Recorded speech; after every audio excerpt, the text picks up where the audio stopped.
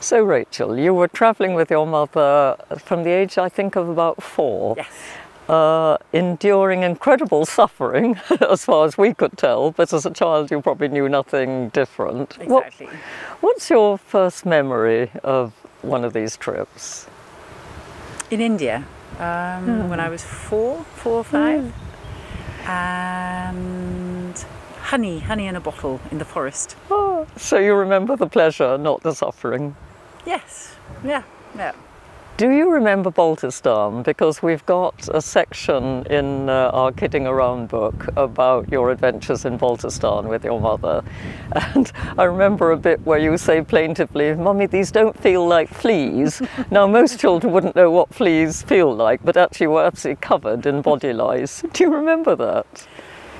I have a memory, I think, of that was when at the end of the trip. Yes. And when it had warmed up a little bit, and we were actually taking our clothes off.